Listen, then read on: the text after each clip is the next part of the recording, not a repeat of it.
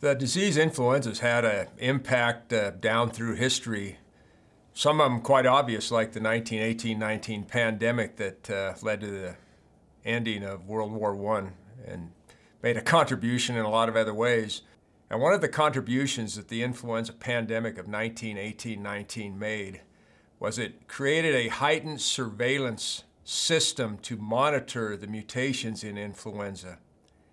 In 1976, this surveillance system, manned primarily by the Centers for Disease Control, detected in an Army recruit in Fort Dix, New Jersey, a new strain of influenza, a mutant strain. The recruit who had it passed away from the influenza infection, and when initial investigation into this strain occurred, it looked curiously like the same strain that caused the pandemic of 1918-19.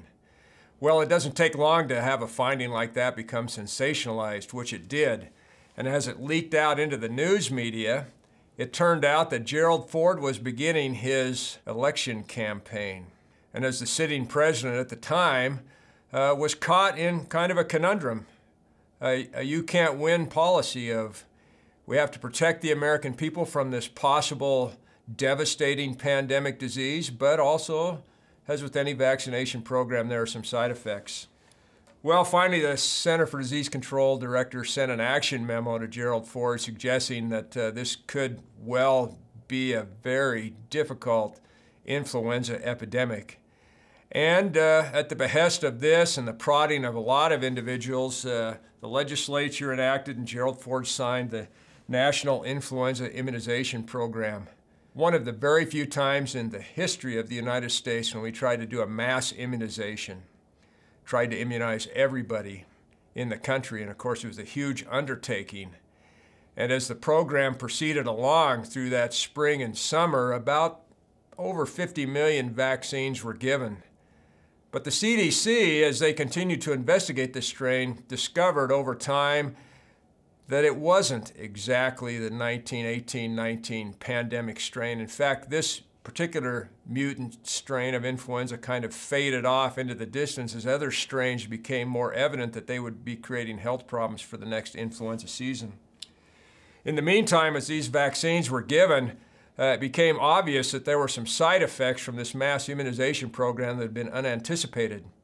For example, Reye's syndrome, a disease found in kids up to about the age of 18, caused by exposure to influenza or measles. This is an after effect of it, began to occur.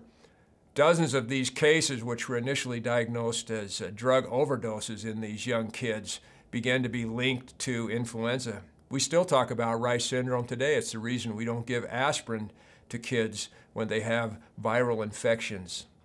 And Guillain-Barré syndrome, a little-known syndrome called ascending paralysis or ascending polio. All of a sudden, we had several hundred cases, and the epidemiologists began to link this to the vaccination program. On top of that, if you go into the city of New York and administer 100,000 vaccinations for influenza, the likelihood of a few of those people dying within a week is pretty good. Unfortunately, the news media picked up on that and began to serendipitously link that to the influenza program. Well, this created a lot of consternation, and eventually the influenza vaccination program was halted. But not before Gerald Ford took a pretty significant hint. And this was brought up a number of times. As I mentioned initially, poor President Ford was caught between a rock and a hard place. And unfortunately, both of these made a contribution to his lack of being reelected.